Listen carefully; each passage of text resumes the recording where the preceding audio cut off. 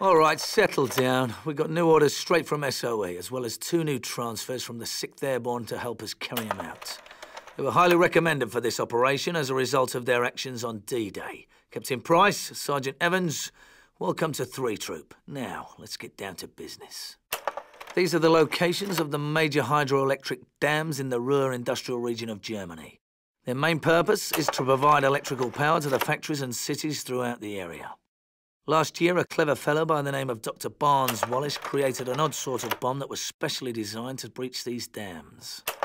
Using these bombs, the dam busters from 617 Squadron successfully breached the Mona and Ida dams, causing extensive flooding and damage to the industrial heart of Germany.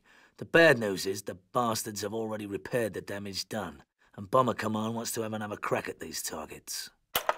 This is the Ida Dam. We're to make a night drop on this one. From the DZ, it's a day's tab through unpopulated areas around the dam's reservoir. Dropping in any closer is impossible, as the enemy flak is simply too concentrated around the dam itself.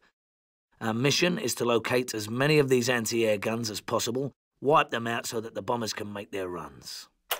This building at the foot of the dam houses the electrical generators. Our orders are to blow this structure in the event that the bombers fail to breach the dam.